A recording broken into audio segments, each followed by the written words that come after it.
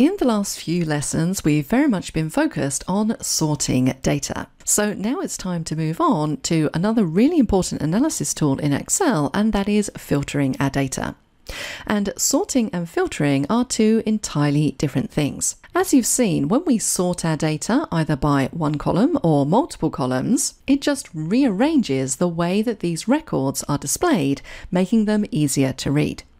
Whereas when we filter data, we're actually hiding records that don't meet the criteria that we've specified, enabling us to focus on exactly what we're most interested in. Now, a couple of things to note about filtering before we begin. If you recall, we put this data set into a table.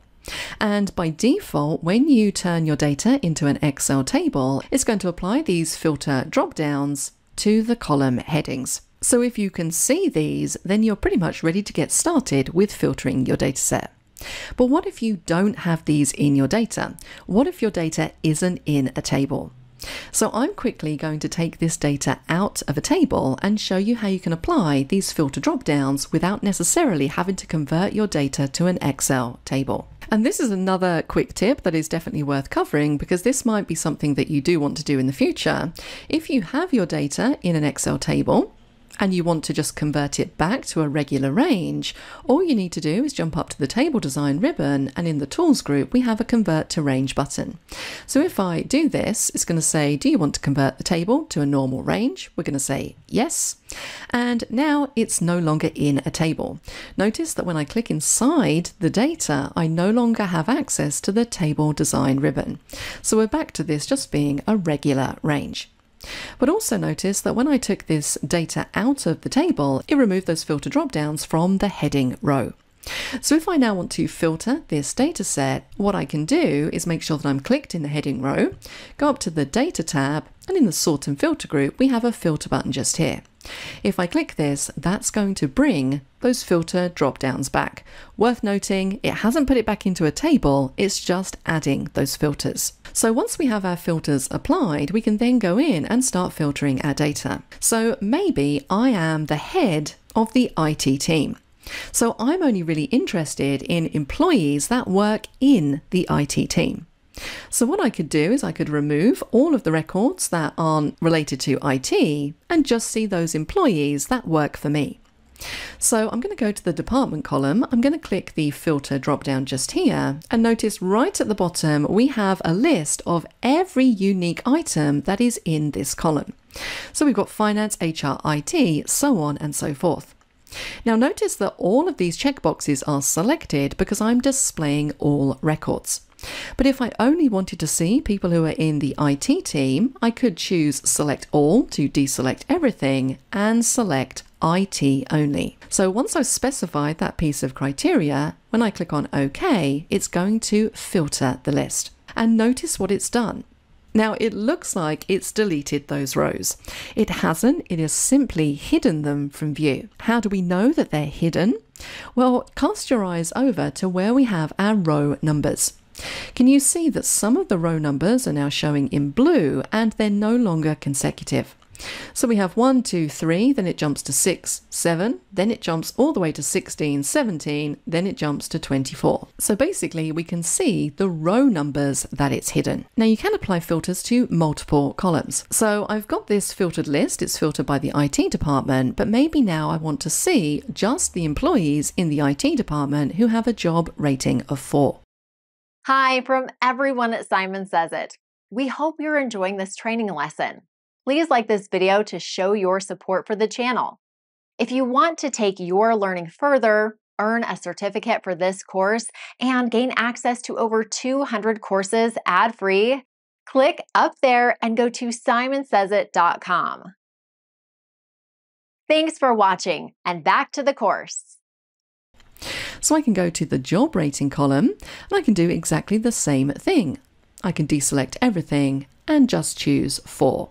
Click on OK, and it's refined that list down even further. Now what about if I want to filter this list even more? Maybe I'm only interested in seeing all of the employees in the IT department with a job rating of 4 who have the word software in their job title. Now you can see here at a glance we have two people, software engineer and software developer. So they don't have exactly the same job title, but both of their job titles contain the word software. So how could we go about filtering this? Well, if we click the drop down, we can't do it from these checkboxes, but what we can do is go to text filters, and then we have a few different filters that we can apply. So I could say here begins with, and then I could type the word software. Click on OK, and now I've refined my list just down to the two people that I'm interested in. Notice that wherever I have a filter applied to the column, we have a filter icon in that filter drop-down list at the top of the column. So I can see very clearly which columns have filters applied. Now, once you have your filters applied and your data set refined, if you want to clear those filters, you can clear them from individual columns. So maybe I want to clear it from the job title column. I can click the drop down, clear filter from job title. Now it's going to clear the filter from that column only if we use the drop down arrow. If I want to clear all filters, I would need to go up to the Data tab into the Sort and Filter group and click on the Clear button. That's going to remove any filter I have applied and put everything back to how it was originally. Let's take a look at another way to filter. Maybe this time I want to filter for everybody who has a salary over 65,000. So I'm going to click the salary column drop down. We're going to go to number filters, and again we can choose one of these options. Now I want to filter for everybody with a salary of over 65,000, but I also want to include anyone with a salary of exactly 65,000. So I'm going to choose greater than or equal to, and we're just going to type in 65,000 and click on OK. And you can see it's refined that list down. Let's clear that filter. So there's lots of different filters that you can play around with in here. I'm going to show you one more because I think this is pretty cool. Sometimes maybe you only want to see the top 5 employees by salary. If we want to do that, we can use something called the top 10 filter. And this is useful for many different kinds of data set. For example, if you had a data set that maybe contained sales information, you might want to see who the top 5 sales agents were for the month. This is where you could utilize a top 10 filter.